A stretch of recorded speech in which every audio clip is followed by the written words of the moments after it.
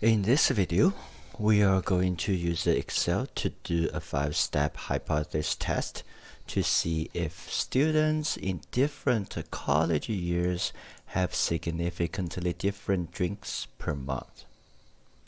And there are some hints. One, you need to sort the data based on the college year, similar to what we did in the t-test, right?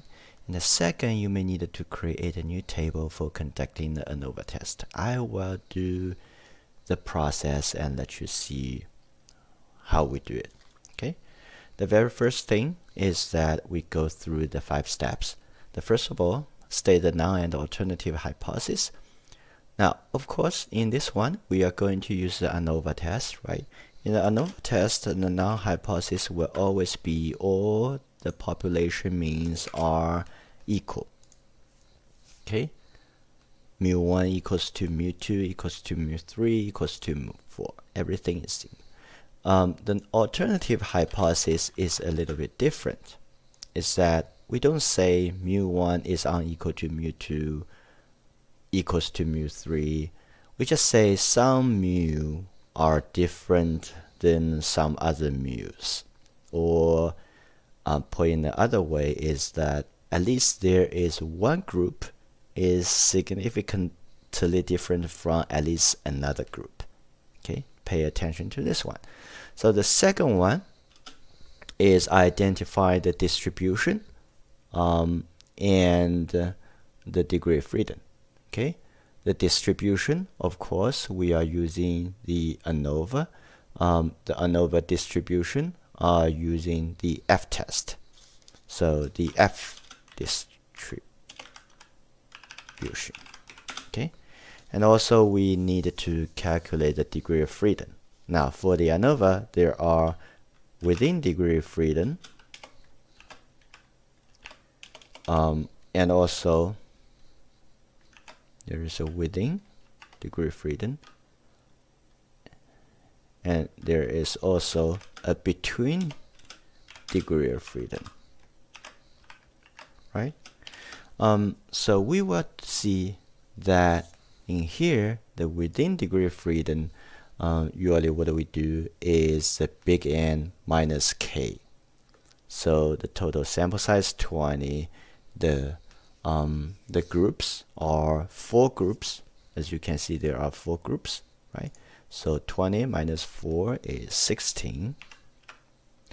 The between groups is that the group number minus 1, so the group we have is 4 minus 1, that would be 3.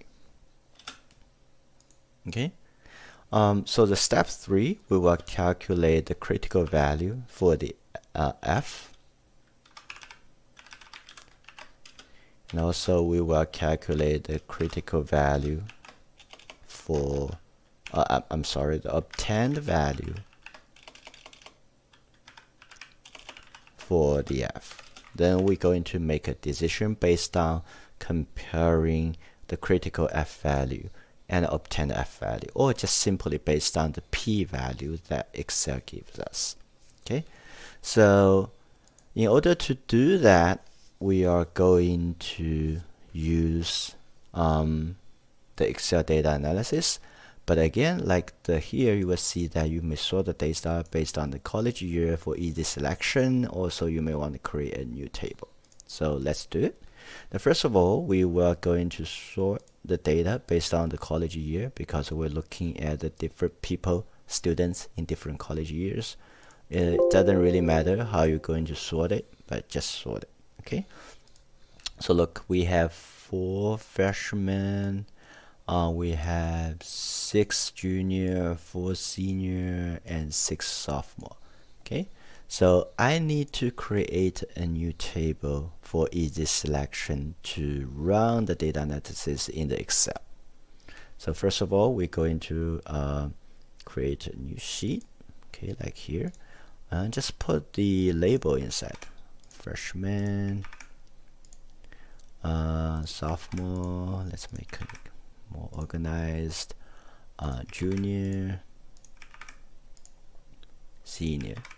Okay, let's make it more organized. Adjust this one to make it clear. Okay, middle looks cool, right?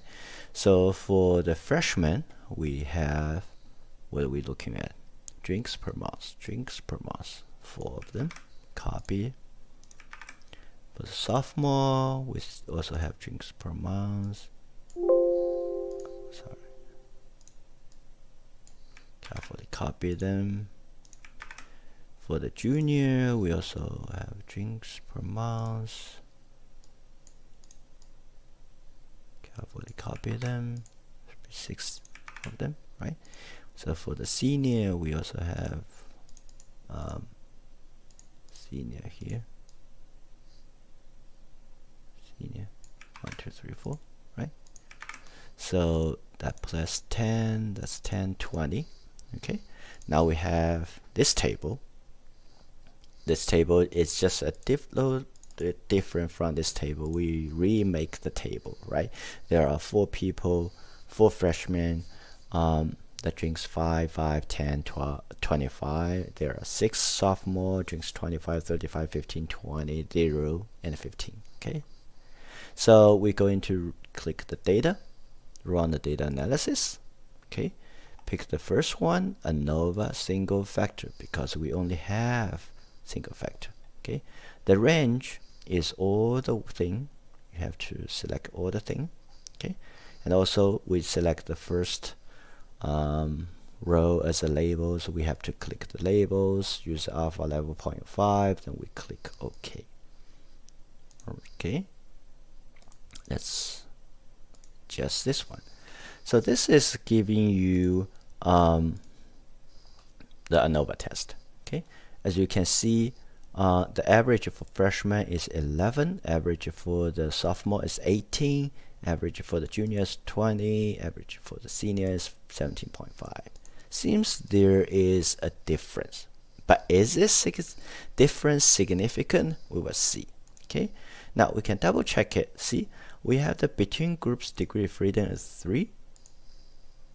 Between is 3, right? Good. And we have within groups degree of freedom 16. Within group degree of freedom 16. Good, right? We have our F value, and also the F value is 0.68. Obtained value 0.68. Okay, we have our critical value 3.238, so 3.239. Okay, so now we can make a conclusion. The conclusion is that the F obtained is less than F critical. So therefore, we cannot reject the null hypothesis. So we have to accept the null hypothesis. Okay, the null hypothesis is students in different college years have no significantly different drinks per month. Okay, although we see that freshmen seems to drink less, but this difference is not a statistically significant difference. We can also make the same conclusion based on the p-value here, right?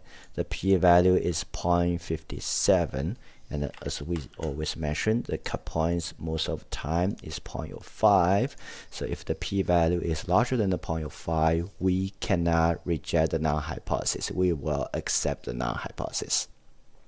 So here, p-value is really larger than the 0.05. We cannot reject the null hypothesis. We have to accept the null hypothesis. The null hypothesis is that all the means among those 4 groups are statistically the same. And we say this one with our 95% confidence. Okay, and last thing I want to show you is to double check the F critical by looking at the table, the F table, right? We are getting this number from the Excel F test, like here. But whether this is the right one in the table, so we open the F distribution, the F table, right? We're looking at the alpha level 0.05, degree of freedom between is 3 and within is 16. So 3, 16, 3.24, 3.24, 3.24, kind of the same, right? So that's it, okay?